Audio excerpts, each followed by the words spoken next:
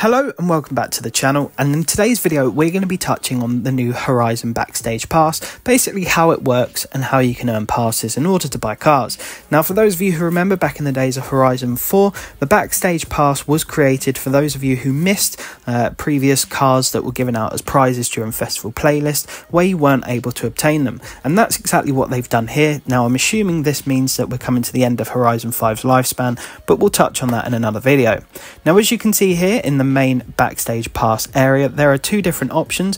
Now this can be accessed through your garage or also through the main menu when you're out on the road, and there's two different things here. So you've got backstage voting, which we'll touch on in a minute, and the backstage shop.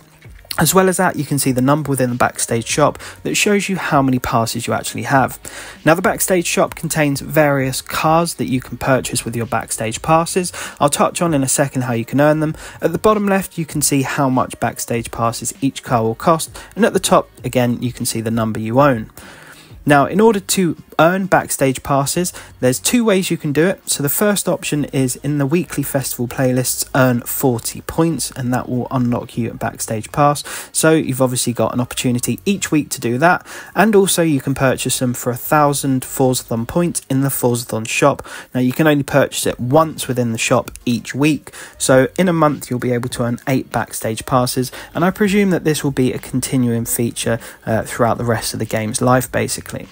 Now heading back into the main menu, again, as you can see here, these are the options that you can pick for the cars. Now these will change each week. The good thing about this is as well, it tells you which cars you already own, so if you don't need to, you don't have to buy a duplicate by accident. So as you can see here, there's two I don't own, which is the Limousine and the 280 SL Mercedes, so I can choose to pick either, but only one, as I've only got one Backstage pass, which I purchased from the Forzathon shop. If I want to buy the limo, I've now got to go and earn 40 points within the festival playlist to purchase that. However, I don't need to worry about the rest of them. Now, once you've purchased what you want, you can have a look at the Backstage voting area. Now, this basically gives you the option to vote for which set of cars you want to be added into the Backstage shop on the next week. So as you can see in the bottom right hand corner, you've got a time remaining section, so you can vote for the two on the left or the two on the right. It's entirely down to yourself. You only get one vote and you cannot change it after making that vote. Me personally, I prefer the Toyota Treno and the 575 Ferrari Maranello, so that's what I'm going to opt for. However, you can of course pick whichever ones you want. You won't find out straight away what the current results of the poll are. You will find out in a couple of days time, and they'll be the ones added into the Backstage shop. And that's effectively how the Backstage passes work.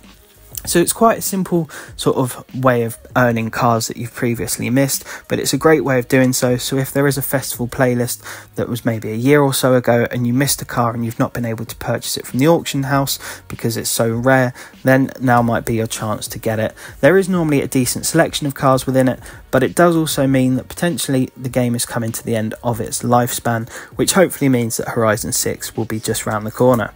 But anyway, I hope this little guide helped out on how to use the Backstage passes. If you have any other questions about it, please do let me know down below in the comments, and I will try my very best to answer as many as I can. If it did help you new to the channel, I'd very much appreciate if you could subscribe, and dropping a like massively helps me out as well. But apart from that, folks, I want to thank you very much for watching. Make sure you stay safe and take care.